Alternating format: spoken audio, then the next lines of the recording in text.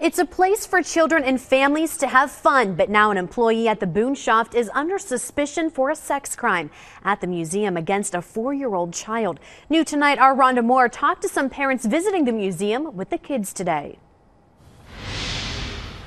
At least all of the parents and grandparents that we talked to today did not know about the allegation until we told them, and needless to say, they were surprised.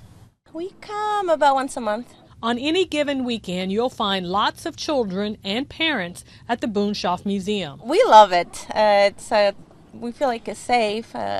The girls like it. They always have a good time. We're usually here for about 3 hours. So. Beatrice Ghanem brings her 5-year-old twins to the museum.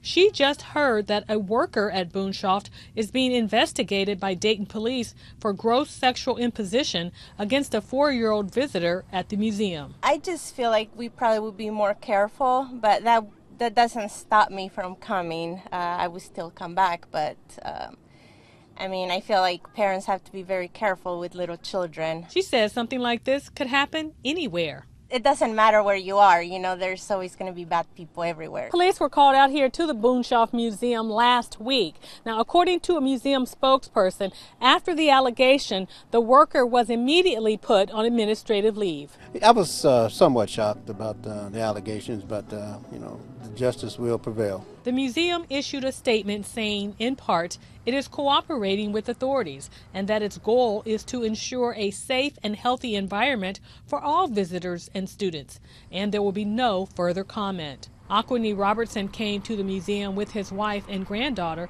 for the first time. I think that's a shame that it happened, and they'll get to the bottom of it. Now, the people we talk to say their advice is to always keep an eye out on your children. They say don't let them out of your sight no matter where you are. They say you need to stay with them and keep in mind you need to do that again no matter where you're at with them. And, of course, we will keep you updated on this case. In Dayton, Rhonda Moore, Fox45Now.com.